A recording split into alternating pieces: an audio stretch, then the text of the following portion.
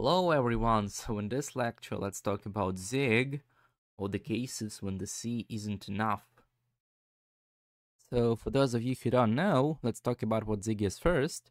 And Zig is the new generation systems programming language, and I like to describe it as a modern C. That's because Zig is very alike C. First and foremost, it is fully imperative and procedural. Inherently, there is no object-oriented programming, and for a good reason. That's because there is no hidden complexity in Zig, like hidden vtables or hidden allocations.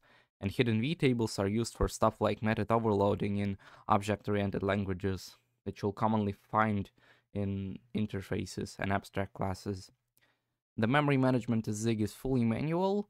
That is, there is no borrow checker like in Rust. Resource acquisition is initialization like in C++, or garbage collection like in Go. It has no macrosys or generic types. Instead, we use feature called comp time metaprogramming, which I believe is a much better alternative than those two. Zig also has a stable ABI and full C compatibility. That is, you can use a C shared library within Zig and vice versa. Regarding efficiency, Zig is very memory efficient and fast. Firstly, the speed is commonly compared with C, C++, and Rust. That's because it is compiled to a binary directly and it has no garbage collection. So there is nothing to stop us really. The memory management in Zig is also fully flexible thanks to an allocator abstraction, which allows us to adjust our memory allocation patterns to our workflow specifics. That means that we are no longer locked to a general purpose allocator. We can allocate our memory based on our program needs. For instance, using a pre-allocated buffer on stack, or we can even grab our own operating systems pages. That's because they're just faster to allocate and deallocate. While in C, C++, and Rust, we can't do so. We are locked to a general purpose heap allocator. Let's also talk about Zig dependencies. By default, Zig does not depend on anything, even the libc. And you can find the libc dependency in pretty much any programming language, including the C, C++, or Rust. That's because the Zig standard library is written entirely from scratch, and this often results in a statically linked, extremely small binaries. Let's have a look at an example. Firstly, let's compile the C hello world with gcc-os flag to make it size optimized.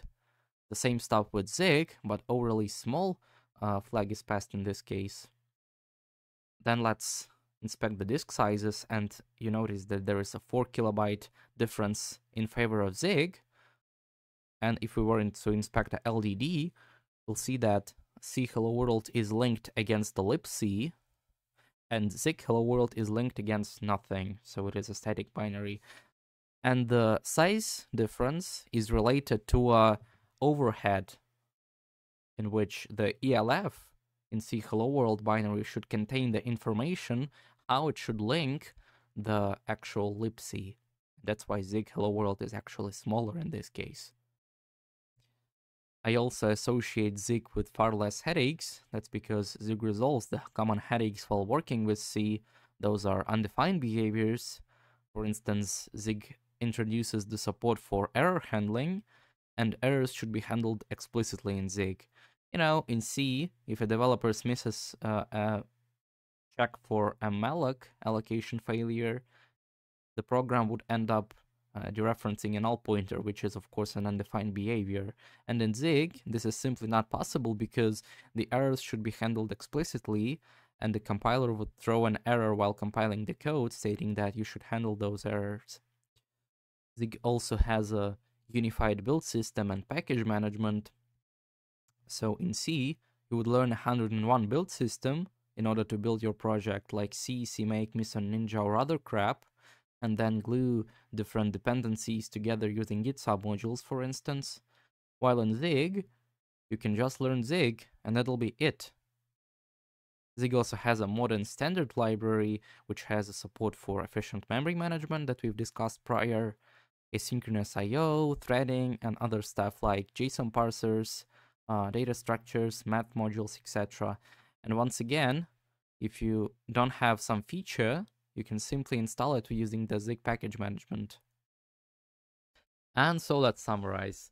With Zig, just as you would with C, you can build small scripts and utility applications, although I think languages like Python, Bash, or Ruby would be a much more better fit for it because they don't require you to have this overhead in terms of efficient memory management and CPU stuff. GUI and rendering software, as well as game engines, mainly because those type of applications depend on the C libraries like libgl or libvulkan, and Zig has a great C of interoperability next to web servers. This is especially true with the newly added async support into the standard library as of Zig 0.15, I guess. Next to embedded systems, you initially use C for them, but now you can use Zig, and you can build pretty much any application, all while staying safe and extremely efficient in terms of resources. And so let's start learning Zig and actually building projects with it, and the practice would be our best friend in this case.